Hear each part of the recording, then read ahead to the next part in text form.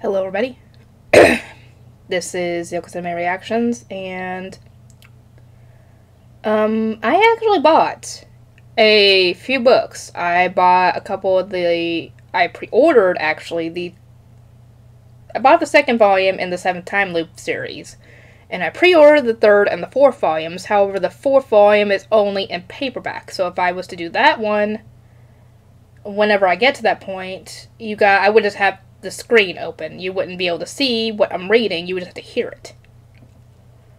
So, it's going to be a book reading. However, not the 7th Time Loop, and not, well, any of the others. Like I said, I got a couple. This one, however, I'm not reading out loud anytime soon. This one, though, I think I would like.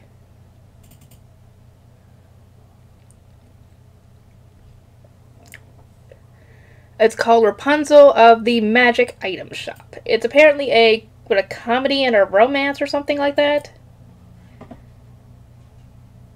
Let's see. But this is the main female character. And I'm not sure who the love interest is. I'm assuming it's this one right here, possibly. Or that one. Not sure. I doubt it's that one. And I'm not sure. So we will see. Chapter 1. The Sorcerer at the Top of the Tower. All alone, a girl smiled to herself as she closed her eyes. She sat in a small room at the very top of a tower. The room was about the size of a child's bedroom, and its stone walls gave the air a certain chill. The only pieces of furniture were a rickety bed and a single weathered chair. No one ever visited, and she was allowed no more than one meal a day. Well, that's not cool.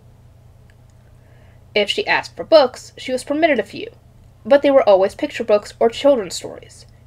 The girl had been locked in that room for over 10 years. Oh, time's up soon. An absent-minded whisper spilled from her lips. She opened her eyes to dim light, then frowned a little. I'll stop here for today, then check back in tomorrow. On soles, pitch black with dirt, she padded barefoot to the window. It was tiny and barely let any sunlight through. I wish I could have listened a little longer. I guess they moved too far away. She lightly anchored her hands on the window frame, then stretched up on her tiptoes to try to look outside. There were bars across the outer rim, so she couldn't lean out. She thought the additional barrier rather pointless, since it was impossible to accidentally fall through such a narrow window. I guess, I don't know.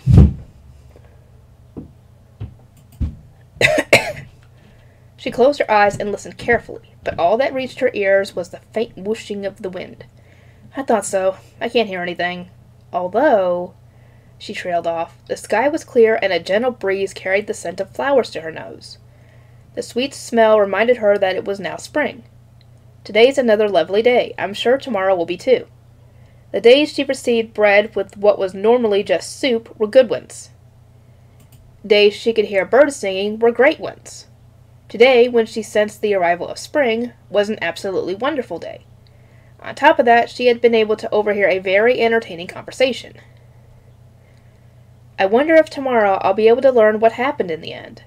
I do hope so. The girl's favorite pastime was to listen to the people in town talk. Nobody ever came close to the tower, so birdsong was usually all she could hear from nearby. However, when she focused and put her mind to it, she could also pick up faraway voices. I'm guessing this is like a magical talent of hers. She didn't know how it worked. None of the books she read described anyone with a similar ability either, so she suspected this talent had something to do with why she had been confined to the tower in the first place. I suppose it's magic, she mused. Sorcerers were labeled criminals in this country. Every few decades, a single sorcerer was born. But because society believed that those with magical powers made contracts with demons before their birth, how was that even possible? Every new sorcerer was imprisoned. How is it even possible for someone to make a contract with a demon before they're born?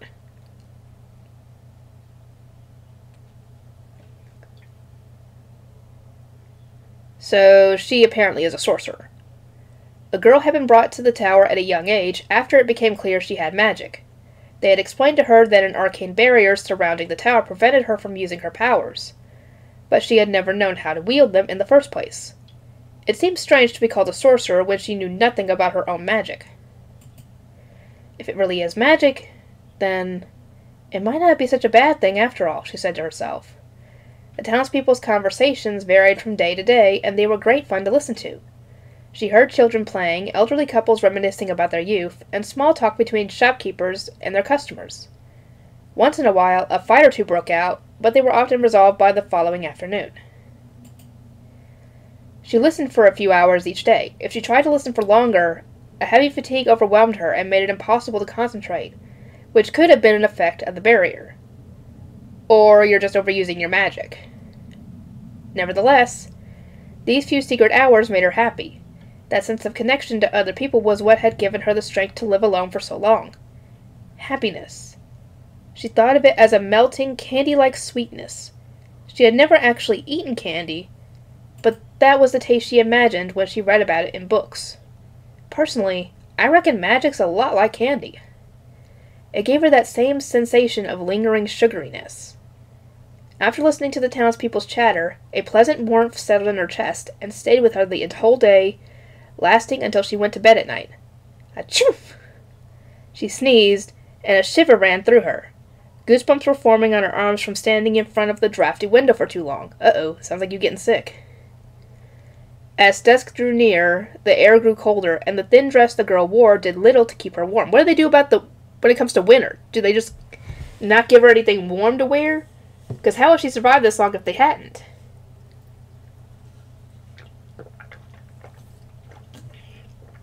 Oh, and who's even bringing her food and everything? Because I highly doubt a blanket would be enough. She decided that it was a good time to curl up under her blanket. But just as she moved toward the bed, she heard a voice from behind her. "Hey!" it called out in a low tone. She whipped around to face the window again. A brown bird with a long tail was perched on the windowsill. Considering its size, there was no way it could have squeezed through the bars. How had it gotten inside? It's magic! It's gotta be someone who could transform or knew how to use magic. While the girl kept her eyes trained on the bird, she heard the voice again. This time it sounded considerably grumpier. "I'm talking to you! Yes, you! Can't you hear me?" The voice said. "Huh? Me?" she replied, bewildered. "Yep, I gotta say, you're pretty slow, aren't you? Hey!" Sir Bird, are you the one talking?"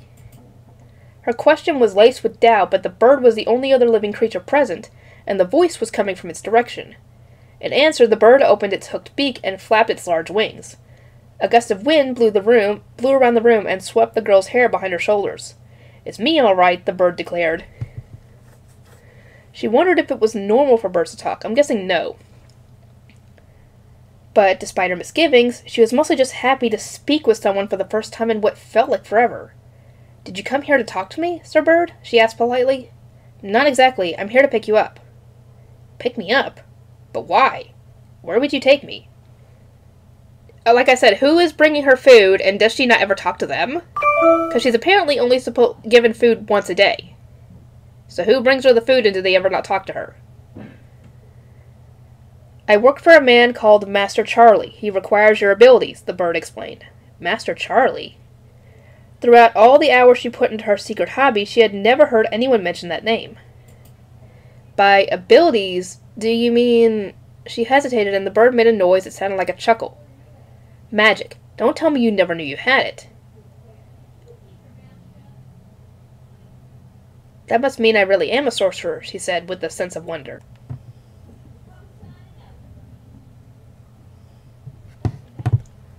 Hell no, I would say.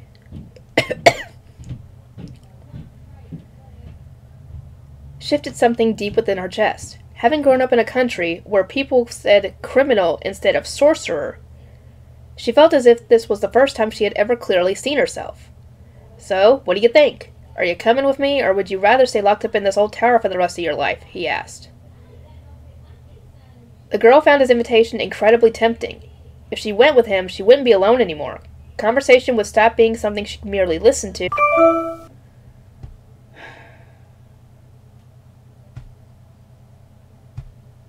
But If I go with you, it'd cause trouble for people. She cast her eyes downward as she spoke, shaking her head sadly. How so? Someone once told me that staying locked up in here is the only thing I'm good for, she answered. Nonsense, the bird replied with a hint of dismay. Listen up, young lady. Do you really understand the situation you're in? Alive or dead, these people will never think any differently of you. In fact, if you disappear, I bet they'll just be glad to be rid of you, he spat. She stiffened. If you stay here, you'll be alone forever. Never see anyone, never speak to anyone, until the day you die. Is that what you want? Alone forever.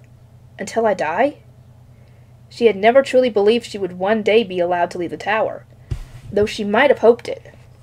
And yet, when she heard that same cold, hard truth from someone else, she was suddenly struck by how much it terrified her. Chills rushed through her from head to toe. She took a step closer, her legs shaky and unsteady. If you're that worried about being useful to people, there are all sorts of things you could help out with in the outside world. The bird raised its voice, trying to persuade her. Aren't you curious? If he's telling the truth, and there really is someone out there who wants me. Pure curiosity welled up inside her, overflowing from the depths of her heart. Sir Bird, she began, but as she reached out to touch the bird's wings, an invisible force blasted her away, leaving her on her behind. When she raised her head, the bird in front of her was different from the one that had just been sitting there. Uh-oh. I could hear some sort of commotion outside. The guards must have noticed me somehow. Oh, my bad, he said when he noticed the girl on the floor. I guess I knocked you away when I changed back into my original form. The bird used its beak to help her up. There was no doubt in her mind that this bird was the same owner of the low voice. However, he was now so big they could probably carry the girl's whole bed. Come on, we gotta get out of here. You can ride on my back. You are coming with me, aren't you? The bird said as he bobbed down politely, drawing his wings in so it would be easier for her to climb up. Yes, please take me with you, Sir Bird. In reply, his black, round eyes narrowed and he smiled, or at least looked like he did. The bird's feathers were soft and fluffy, which made sitting on his back surprisingly comfortable. She wasn't quite sure what to hold on to and grabbed some long feathers sprouting from his forehead. Apparently he didn't like that, because he promptly instructed her to wrap her arms around his neck instead. Just as they were about to leave, she realized there was a glaring flaw in his plan. But how are we going to get out? A sudden worry hit her. The doors are locked, and they said there's a barrier around the tower. From Master Charlie's perspective, you can't even call the thing a barrier. Now, are you ready? Hold on tight, he warned her before spreading both his wings out. Their huge spans seemed to envelop the room entirely, filling the space with the whirl of feathers. Where her body was flush against his, she could feel his muscles shifting beneath the plumage. Here's how you do it, he grunted as he took off. He kicked the floor to gain momentum, then leaped toward the tiny window. Surely there was no way they'd fit. The girl squeezed her eyes shut and braced herself for impact, but it never came. What greeted her instead was the embrace of wind and dying sunlight on her skin. I'm guessing he shrunk them.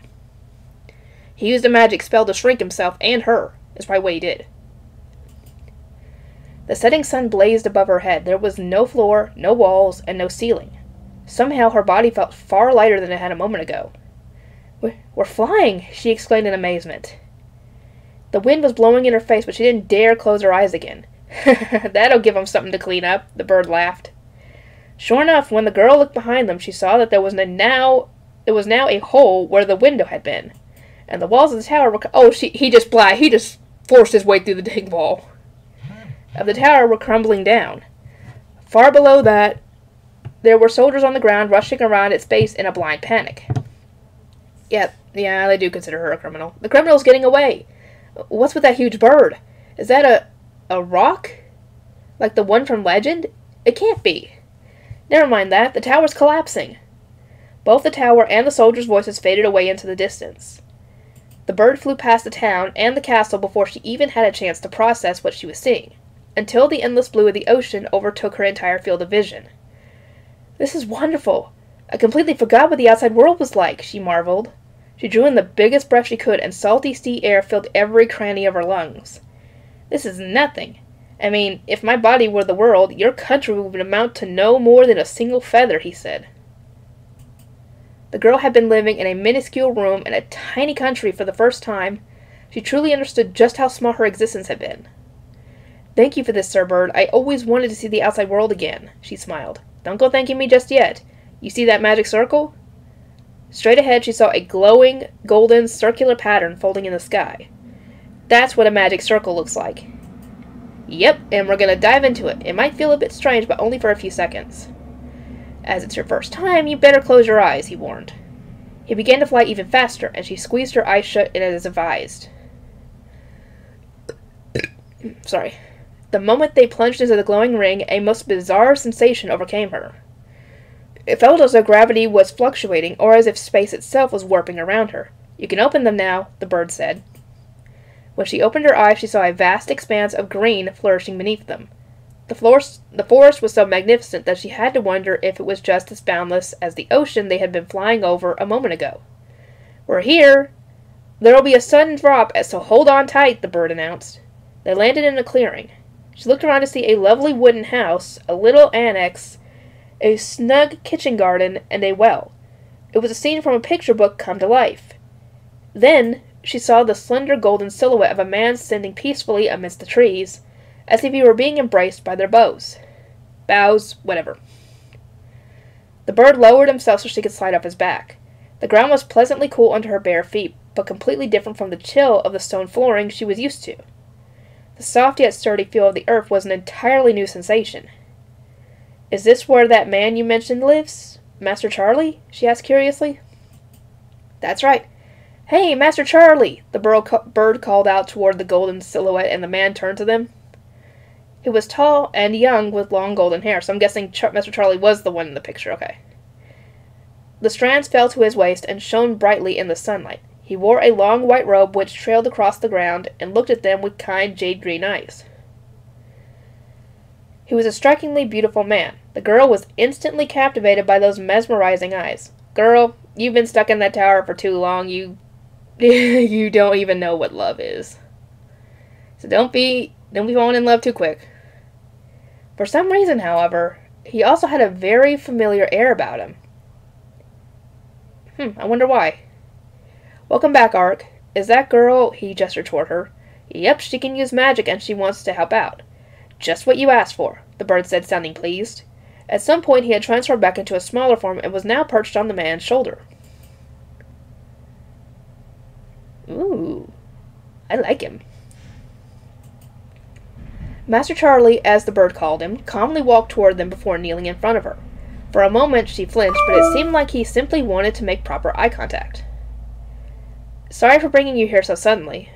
It's a pleasure to meet you. My name's Charles, although everyone here calls me Master Charlie." "The bird who brought you here is Ark," he said kindly. "I guess you could say I'm his familiar," Ark chimed in. "Okay, that makes sense." "I consider him more friend than familiar, but what can you do?" Charles shrugged, then got to his feet. "There's one more introduction I'd like to make." As if on cue, the door of the house slammed open and a small boy came rushing out. "Master Charles! Ark! I never said someone new could stay here," he yelled, running toward them with a look of desperation. "Is this your house? If not, then shut up." Okay, so this is the other person that I saw. His blonde hair was curly and fell in neat ringlets. His eyes were huge like a kitten's, and his irises were the same jade green as Charles. Is that his little brother? The checkered vest and pants he wore suited him well, and if his expression weren't so clouded by anger, he might have even looked cute. In fact, when not angry, he was probably adorable. "Perfect timing, Leo. I was just about to introduce you," Charles greeted him.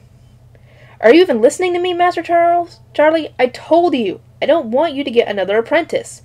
What's worse, this one's a girl." "Oh, his apprentice. Okay." He complained, pointing a finger at her fiercely and scowling. She didn't know for certain, but she reckoned a stray cat defending its territory would act in much the same way. "Leo, where are your manners?" Charles admonished him, frowning slightly. "Don't worry, Master Charlie. He'll come around. He just gets shy in front of girls," Ark interjected, swooping off Charles' shoulder to fly around Leo instead. Leo looked irritated, swishing his hands in the air as if to shoo Ark away. "I am not. Anyway, you. How old are you? What's your name?" Leo darted toward her, and she shrunk away out of sheer reflex. In that moment, a hint of his scent wafted by the tip of her nose. It recalled the fresh fragrance of young, budding leaves. I think I'm 16, and I don't know, she admitted. She guessed that long ago, before she was locked up, she used to have a name, but after so many years of no one addressing her, she had forgotten it. Wow. All alone in that tower, there was no reason to have one. You've got to be kidding. You're 4 years older than me? Looking at you, I thought you were my age, or even younger. Have you even grown since you were... Leo, stop it. If you don't have anything nice to say, don't say it at all. Otherwise I'll have to scold you, Charles interrupted him. His tone was even and gentle, but his measured manner of speaking left no room for debate. The air around him seemed to chill, and Leo visibly deflated, looking downcast and dispirited. A moment later, Charles sighed before looking back over to the girl with a rueful tilt to his eyebrows. I do apologize for his behavior. I hope you can forgive him, he said. She nodded, and Charles gave her a thankful smile. When she saw his smile, it was as if some door deep within her heart suddenly unlocked. Familiar, kind, and warm. She had a faint recollection of feeling the same way before, long, long ago, so far in the distant past that she couldn't remember when or why she had felt it. Maybe a past life? Excuse me, but have I ever met you before? A long time ago? She asked. Me? Charles replied. No, this is our first time meeting. I'm willing to bet it's a past life thing. Or reincarnation or something like that. What am I saying? It's probably the same thing. His expression didn't shift in the slightest as he answered, and yet the air seemed to change. Charles was lying. I knew it. He did. It has to be a past reincarnation type thing. She didn't know how she knew, but she was absolutely certain. Perhaps she could sense it thanks to her magic, but why would he feel the need to hide something like that? Anyway, you'll run into all sorts of trouble without a name. We can't even call out to you, he noted. How about you give me one, Master Charlie? She proposed, hoping it was all right to use the same title the others did. Oh, is that really okay with you? Whoa, that's a huge responsibility, Master Charlie. You sure you can do this? Ark piped up. You said some pretty rude stuff despite that innocent face of yours, Charles remarked. He put a fist up to his chin and stood there for quite a while, mulling over suggestions. I know. How about we take letters from the end of Charlie and the beginning of Leo to make Lily? It sounds cute, too, he said. No way. I'm not giving her half my name. Oh, shut up. Leo shook his head vehemently, a sour look on his face. In that case, how about we combine Charles and Ark to make... No, not Shark. No. 1,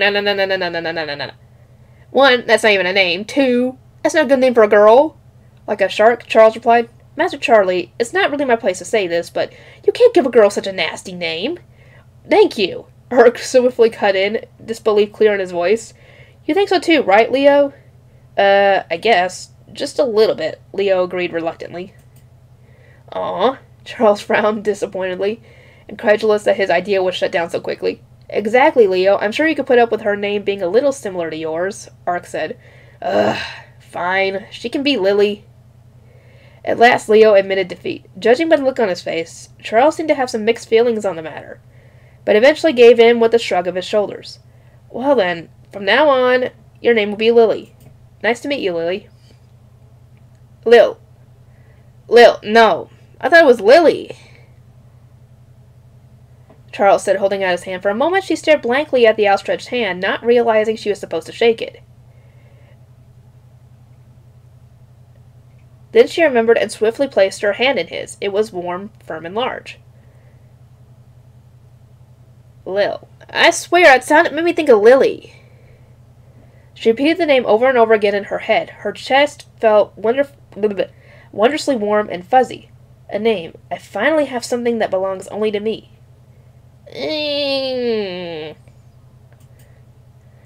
From that day forth, she was no longer just a girl. She was Lil. I guess that's what... Lily? Whatever. Okay, I think I'm going to go on ahead and end this here. I will... Let's see. Okay. I'll see you guys next time.